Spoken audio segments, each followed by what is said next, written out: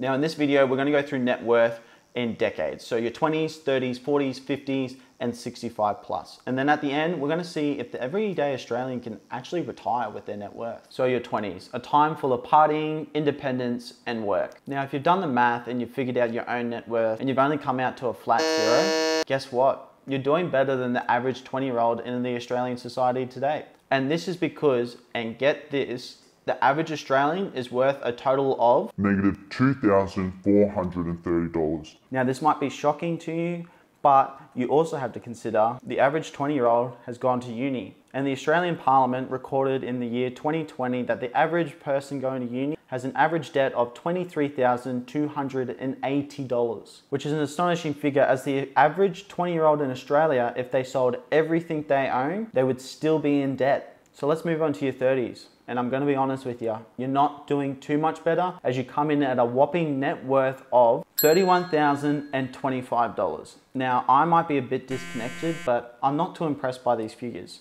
I actually think they're pretty poor. But let's compare it to something for you to decide whether or not this is a good or a bad figure. And where better else to start than the Australian dream, to own your own property. And the figures can be disputed with what you need to put down for a deposit. But for this video, let's go for a 20% deposit in your major cities around Australia. With the cheapest city to live in as of 2021 in Australia being Perth, an average 20% deposit on a house in Perth is going to set you back $119,720, just over 4 times the average net worth of the everyday Australian. And that's the cheapest city in Australia. What about the most expensive city in Australia?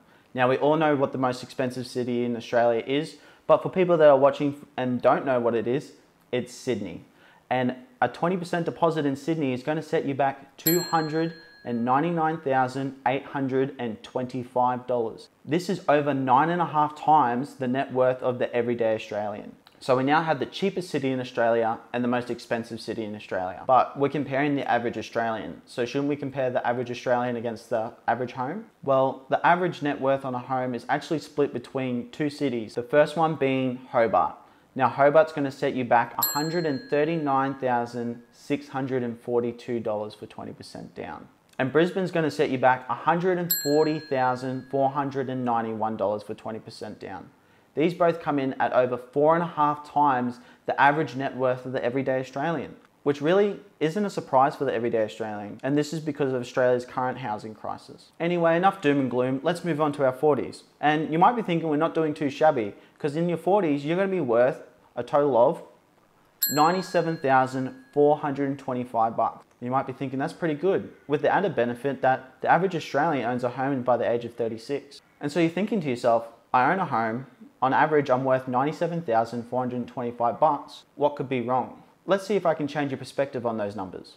Now, I believe it would be pretty safe to assume that even at 20 years old, you tried to put away some sort of money. You're trying to grow some sort of wealth in your life. So you've now been a part of the labor force for 20 years. So what do you have to show for it? 20 years worth of work. Well, at the end of the day, on average, each year you put away $4,871. Now, this number doesn't do too much for us on its own. So let's compare it to the average Australian wage. And the average Australian wage comes in at $51,389. Now, if you put these two figures together, you can interpret that the average Australian is saving 9.5% of their income. That means by the age of 40, you have put away on average 9.5% each year. For me personally, I find this data very insightful. So I'm going to use it for the rest of the video, and I'm going to refer to it as year-on-year growth, because each year you're growing and growing your wealth. Your 50s, we're finally moving. We're in the 6-figure bracket. You now have $194,850. And hey, you can sell everything you have, and now you'll have enough money to put down that 20% deposit on the average Australian home in Brisbane. But let's face it, you're 50. You've been in the labor force for 30 years now.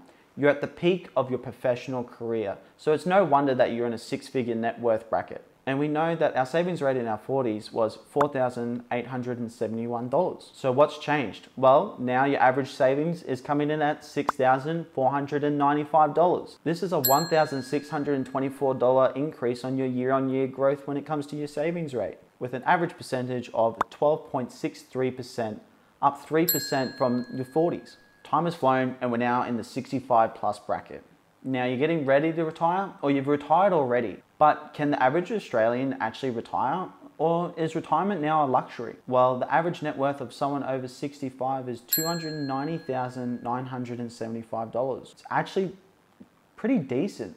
So let's get into some year-on-year growth statistics. Now at 65 or older, you've increased your savings rate by $3,102 or 6%. Life is going well. Your savings rate is now $8,313 or just over 16%. Now you're probably wondering, why can someone in their 60s save more money than someone say in their 40s or 50s? And that's because of compound interest. Compound interest is something that famous investor Warren Buffett likes to call the eighth wonder of the world. And this is because over time, the interest that you earn on your investments compounds on one another, but I'll save that for another video for another day. Let's get back onto the question at hand. And that question is retirement still an option for the everyday Australian? Well, let's do the math. The average Australian life expectancy is 82.9 years. But for the ease of math, let's just round that up to 83 years. That means from the age of 65 to 83, we have 18 years. So we have 18 years of retirement, $290,000 worth of money, but it's got to last that whole entire time. So let's break it down. And we're going to make some assumptions. We're going to assume that this average Australian knows average investing strategies and is able to secure themselves a 6.5% return on their investment. Now, I know this might open up the comment section and say that's unrealistic or that is way too conservative. And I'll completely respect those opinions, but for the case of this video, I am going to use the rate of 6.5% return on investment. So where does that leave us? Well, that leaves us with a 65-year-old person living out their days to 83 with only earning $17,500 in annual income.